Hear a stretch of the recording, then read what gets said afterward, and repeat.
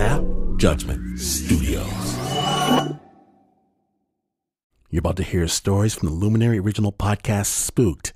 To get more as they release, subscribe to the Luminary channel on Apple Podcasts or directly on Luminary. Attention shoppers, we now have taste in the bread aisle. Dave's Killer Bread, that's right. An organic bread that's no longer a sedative for your taste buds. Dave's Killer Bread is on a mission to make the most of the loaf, to rid the world of GMOs, high fructose corn syrup, and artificial ingredients, and plant the seeds of good in all that they bake. Killer taste, killer texture, always organic. Dave's Killer Bread. Bread amplified.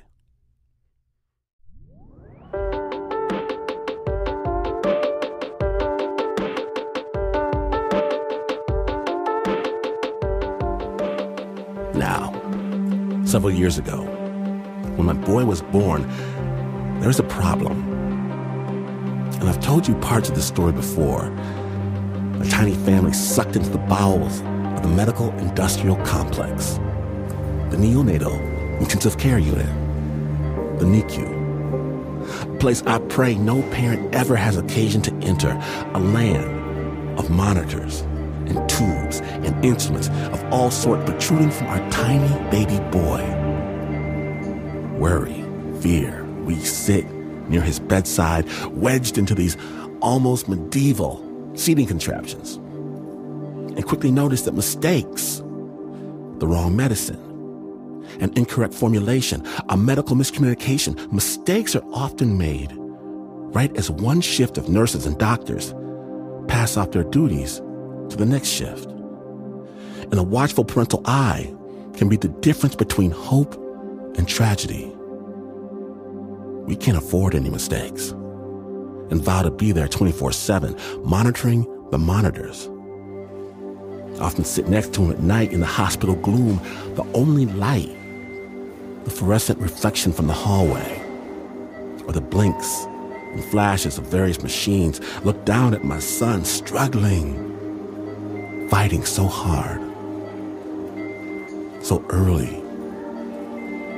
Eyes squeezed shut, fist holding tight to my finger, waiting for the shift change to make sure that in that space there is no information lost, no monitors left unchecked, no accidental mishaps.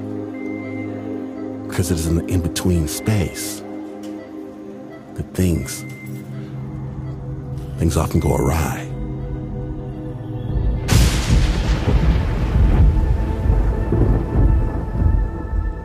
Today on Snap Judgment, our unholy tradition, we proudly present stories trapped beyond the veil from our sister show Spooked, a Luminary original. And I hope you're not looking for a place to spend the night. We proudly present our All Hallowed Eve Spook Special, The In-Between Space. My name is Clem Washington. Hold someone close if you dare walk this dark path while you're listening to Snap Judgment. Spook starts now.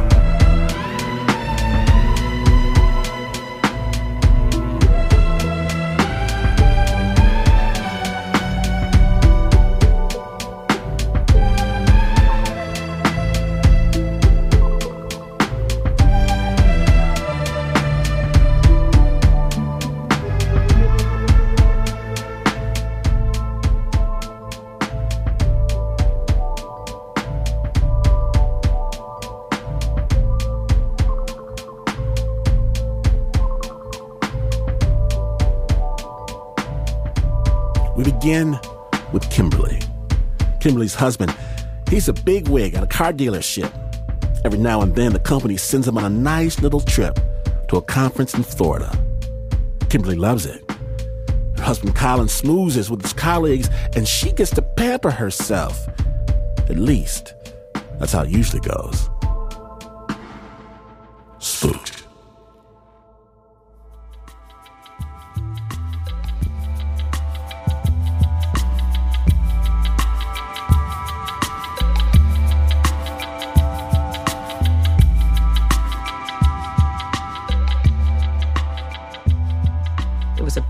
sprawling resort. And where we were brought was this rather grand suite with 2 master bedrooms, a full kitchen, a beautiful living area, a big deck that looked over the golf courses. My husband was going to be busy at the reception, so I anticipated being able to sit there, drink a glass of wine, read a novel, and relax from the trip. So I said, you go do your reception with your friends, and I'm going to get myself a nice bath here.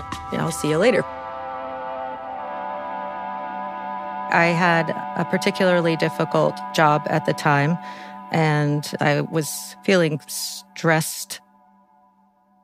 This bath was going to be my chance to put away the cares and the worries that I had been carrying over the last few months.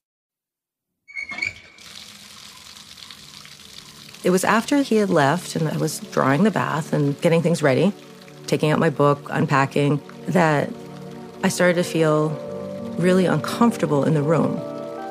And that's unusual.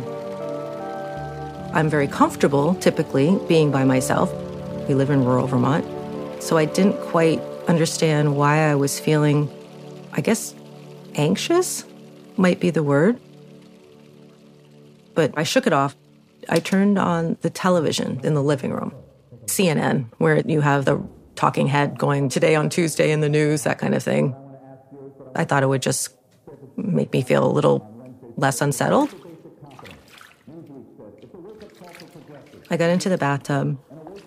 I started to put all the little salts in there and enjoy the bubbles. While I'm sitting in the bathtub, I'm thinking about how I should be enjoying myself and how I am absolutely not enjoying myself. At some point, the television was getting louder, slowly.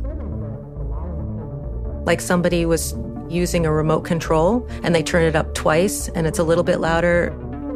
It's still not loud enough, so they turn it up a little bit more, and they turn it up a little bit more. I'm thinking, well, Colin must have come back into the room. That's what my head is telling me, but my body and my heart are not telling me that it's him. Because I know what he sounds like. I know his walk. I got out of the tub, put a towel around me, looked around the corner, didn't see anybody, cautiously went over into the living area where the television was, and it was quite loud at this point. I'm thinking, I'm in here with something that I can't see.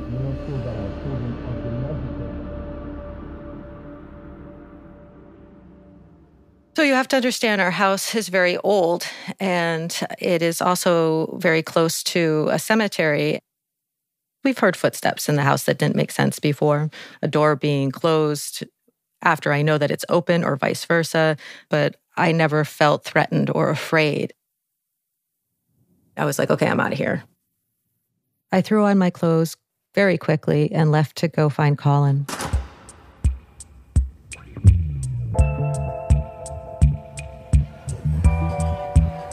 I went downstairs to the reception area where everything felt completely normal, just one of those conference gatherings. And then we had dinner and all those things that they do at some place like that where they say, oh, this is wonderful, you sold such and such, or we bought such and such, and, very boring. I didn't say anything even to Colin. I wanted him to be able to concentrate on making those connections, networking, being pleasant with the company that was hosting us. I thought, it's just in my head. Maybe there's something from the flight. I don't know. So I dismissed it and tried to just forget about it. That first night, when we got back from the reception, I can't say I was in love with the place, but I wasn't frightened the same way I was when I was alone earlier. The next day, I had the day to myself. I went in to go make something to eat in the kitchen. While I was in the kitchen, as I had my back to the counter, I have this experience of being watched,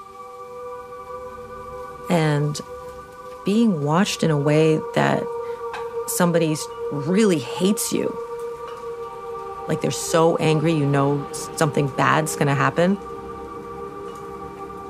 It was so intense that I actually said, I don't know who you are, I don't know what you are, but I'm leaving now.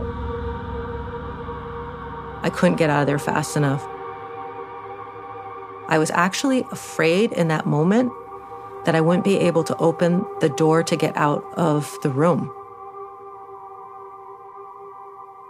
After that, I wouldn't be in the room by myself. I spent that day walking the property, getting lunch in their restaurant, reading outside. I thought that there must be something very wrong inside of me because there was nothing that had actually happened. I didn't see anything. This was all inside me. I must have just been out of my mind. The night before we left, I was tired. I was just very much looking forward to getting up in the morning and leaving. There was some game that Colin wanted to watch. So I went into the bedroom and he went into the other bedroom. It took me a while to go to sleep because I didn't feel safe. Middle of the night, I woke up. I felt a sense of absolute dread because I could hear somebody breathing through their nose. And I heard slight rustling as if somebody's in a dress. I knew that there was somebody next to me on the side of the bed. I was on my side where the alarm clock was. It was 2:13. And I remember staring at that 2:13 for a good long time. I'm thinking about, I'm going to turn around and I'm going to do this. And if it's going to attack me, it's going to attack me to my face. I really don't know how I got the courage, but I rolled over. What I saw was a short, older woman, a little heavyset, with dark hair, with this really hateful grin on her face and these piercing eyes. Not what I expected. But I didn't have much time to think about it because we locked eyes and then boom, she jumped on top of me so fast. Much faster than you could ever possibly expect some old heavyset woman to be able to move. And the weight was so much heavier than it should have been. She looked maybe 5'2". What it felt like when she was on me could have been a football player. And I remember her hands being quite small, but incredibly strong, around my throat, choking me, and so gleeful in her hate and how much she wanted to cause pain and hurt. I tried to fight back. I tried to push, but the weight that was on me and the strength of those tiny hands just had me paralyzed. I don't know how I'm going to get out of this. I'm going to die. This thing is going to kill me. While this woman was on top of me and I can't breathe, I felt another presence. It came in on the same side of the bed. I did not see any form in that second presence, but I knew that they were there. I didn't hear words, but I sensed comforting. It's going to be okay. That second presence was equally strong, equally angry, but not at all angry with me. It was angry at that which was on me. And the force of that other being shoved to get whatever was on me off of me. It was a huge shove, like if a Mack truck pushed something off of you, and it worked. The woman that was on top of me was gone. I laid there for a minute, trying to process this. One of the thoughts that came through my head is, I've got to have bruises. I have to have hand marks on my neck. I got up and went into the bathroom and turned on the light. There was nothing on my neck. I thought, I have to be losing my mind. This doesn't make any sense at all. I really can't tell you why I didn't go get Colin.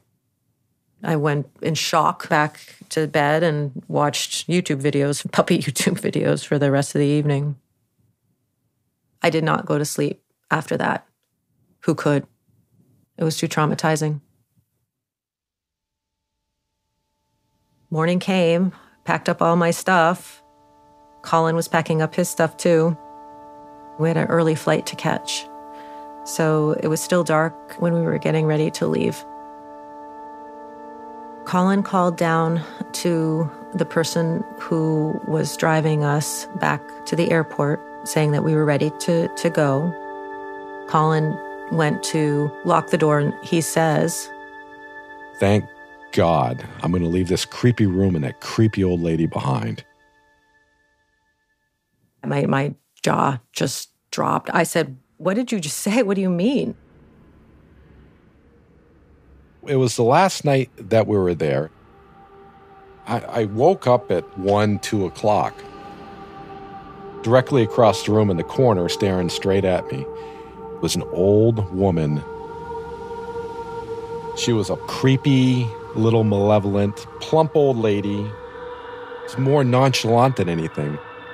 Kind of like, "Hey, I'm here, and you should be scared, maybe." It wasn't long. It was 5 minutes. I had tingles on my skin and this prickly feeling, and finally she left. When you see something like that, you kind of are like, "Ooh, what else we got going on here?" I'm like, there's something in this room. I get up, I look in the closet. I go in this little sitting room. I look everywhere. I open up the door to the toilet room. Then I open up the door to the shower room, look inside the shower. And then I looked around the common area and there was nothing there. I didn't know what I was looking for. I assumed something had to be there or something more would happen, but it didn't. So I kind of laid there, maybe fell back in and out of consciousness, sleep for another hour or so. We had to get up very early. I think we left the room at like 5:30. And as he's shutting the door and locking it, he says, "Goodbye, nasty old woman in your creepy room." I was like, "Are you serious?" And so I told him what my experiences were. I'm just starting to tingle. Skin crawling, hair standing up, spooked. It is that chill that comes over you where everything just seems not so real. I was just like, wow. So this really did happen. I was nervous enough that when I left and was walking out of the hotel, I'm like, oh, hopefully she doesn't follow us on this shuttle, and hopefully she doesn't get on the plane with us.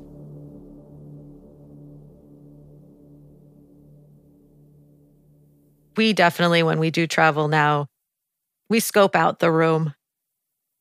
If it doesn't feel good to me, then we'll request another, which may make me not the most popular among hotel staff, but after this experience, I don't take any chances.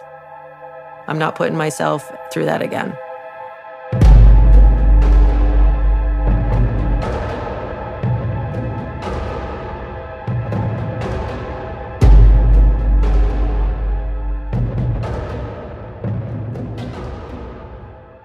Thank you to Spooked listeners Kimberly and Colin for sharing their story. Original score for this piece was by Doug Stuart. It was produced by Ann Ford.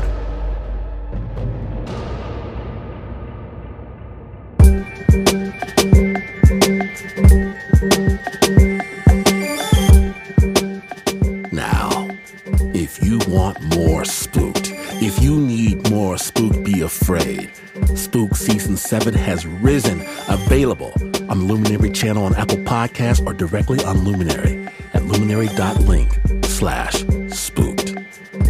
And know that this is not the news. No way this is the news. In fact, you could wake up one day in the dark only to realize this isn't your bed and this isn't just dark. And are you wearing a suit? What is this box?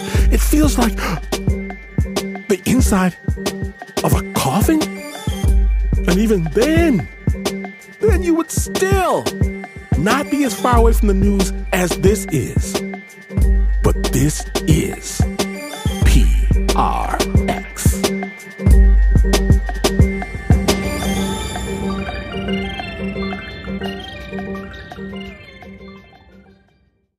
If you enjoyed that, get more episodes.